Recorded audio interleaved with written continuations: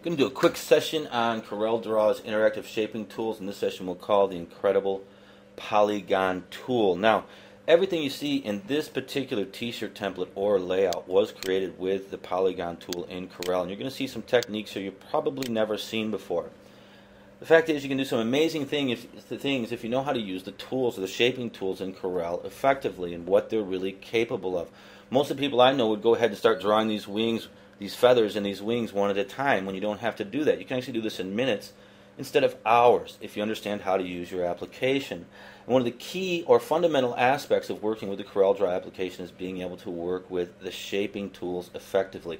Understanding how you can use them for different types of graphic design work in vector. So to get started here, I just want to take a look at the Polygon tool and the basics of that tool, and then we'll go ahead and create some simple feathers and see how it is we can create a feather design like this in minutes. What I want to do is I want to go ahead and grab the Polygon tool here, and I'm just going to create a symmetrical polygon. So I'll hold down Shift and Control. That'll give me 3 points, and I want to change that to 8 points, as you can see here. Now, one thing I want to do is go to my shaping tool, and then you'll notice if I left click and hold down on any of these nodes that are in this interactive tool, it will change the shape of them. You'll also notice that I can right click on any line segment, convert that to a curve, and if I change that line segment, it'll change the line segments for all of the spikes or points in my polygon. As you can see there, we're already starting to build a feather shape. Now I'm going to go up here and we'll bring this up this way just a bit. I'm going to double click here and I'm going to zoom in and we'll start working directly on one feather, and then we'll see how we modify this one feather to create many feathers. Double click here on my line segment and create another node. I'm just going to bring this over here so I get a bottom point with my feather, and I'm just going to bring this up here and adjust this curve kind of like that. And I'm going to right click on this line segment, convert that to a curve, and I'm going to shape that based to what I think I'd want to be seeing in my feather. Now I can do a lot of customization and work here. Lay a node down here and change my shape just a bit there. Bring that in this way. I could actually bring another node over here, and we'll double click there and lay down another node there, and we'll bring this in this way. So very quickly we're creating sort of a feather shape here with our application. I'm going to pull this right down here. Now, next thing I want to do is I want to create the center line for my plume, and I'm actually going to use the same object to do that again. Simply going to copy and paste that on top. I'm going to fill that with black. What I'm going to do is I'm going to go ahead and lasso some of these nodes here and pull these down in to my plume and change the shape of these nodes to create kind of like the center point that I would see with my feather, as you can see here. Now I've got some issues in this line. I want to lay down another node segment here, and we'll pull this up in here, and you can see very quickly here I'm creating that center line across all of these feathers. I'm going to do some adjustments on this node up here. Left click, I'll pull this down this way, bring this handle over here just a bit, and do the same with this handle. Now if I want to spend some more time in here, double click and put another node here. I could do that, and this is kind of overlapping just a little bit, and that's not what I want, so we'll do some tweaking here. Now I've got this line set up here. Now if you notice that I've got this feather that's over here on my design, I've got some little notches of vector that kind of put some detail in that feather. I could have put a lot more in there and created a very hand-drawn look, but we'll go ahead and just put a few of these in for the tutorial, and then if you want to go ahead and do your own, you'll be able to do that. All I need to do to create those is go back to my shaping tool and then just double click, drop a node here on this line, double click, drop a node there, double click. Now we'll zoom right in here and get a nice close look at what we're doing. Double click and drop another node here, and then just pull this out this way, and then just pull this line up. Now I got the line instead of the node. I want to pull the node up here, so I'll pull this node up here, and then I'll go ahead and change this node just a little bit, and then we'll pull this up this way. And you can see I'd start to create that effect, almost kind of like hand drawn. Then I can create those little like notches or area where the feather indents the same way here with the outside of the feather here, and then just pull this in this way, and then just bring this node up this way, and I might want another one up here.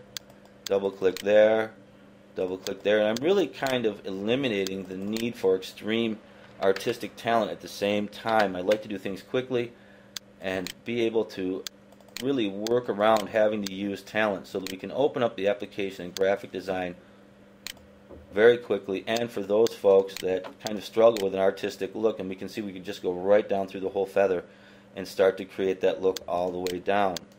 Now, once I've set these up like this, the only thing I need to deal with is that I've got these two objects here, and what I want to do is I want to kind of adjust what's going on here and pull this further down into my feather, where I've got all of this information down here with these different nodes in the bottom here. So I'll go ahead and just pull these in a bit and bring them in away from the rest of my feather, and then I'll tweak this just a little bit so I'll have all of that plume to work with. Now, if I wanted to work my detail all the way up through, like I said, I could do that and create a very nice look for this feather, but we're not going to do that at this point in time. Now, one of the great parts is that now that I've set this up with all these curves, you'll notice that if I want to, I'm still a polygon even though I've got these feathers set up. So if I change this to 9, I'll create another feather.